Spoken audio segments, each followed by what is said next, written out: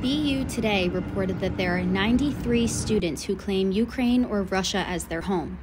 As for how you can help them, it's easy. Just be there. They need support. They need a listening ear.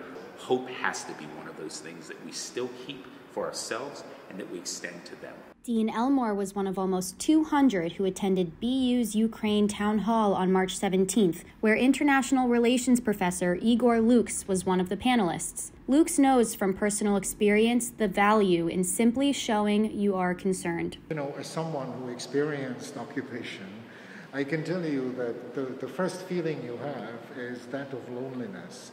You feel abandoned, but always start by expressing concern, sort of breaking through the shell of loneliness. Tanya Litus moved from Ukraine just 3 months before the invasion.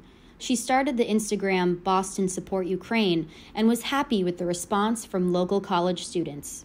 I'm just so surprised that the entire world is actually standing up here for us. Litus says the most important thing you can do is attend the rallies, join the movement, and educate yourself. We are feeling lonely too, but as we come together, we feel empowered.